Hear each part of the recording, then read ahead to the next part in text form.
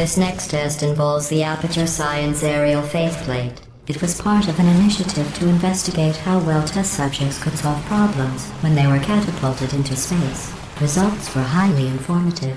They could not. Good luck.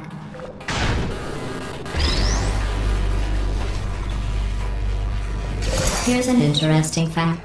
You're not breathing real air. It's too expensive to pump this far down. We just take carbon dioxide out of a room, freshen it up a little, and pump it back in. So you'll be breathing the same room full of air for the rest of your life. I thought that was interesting.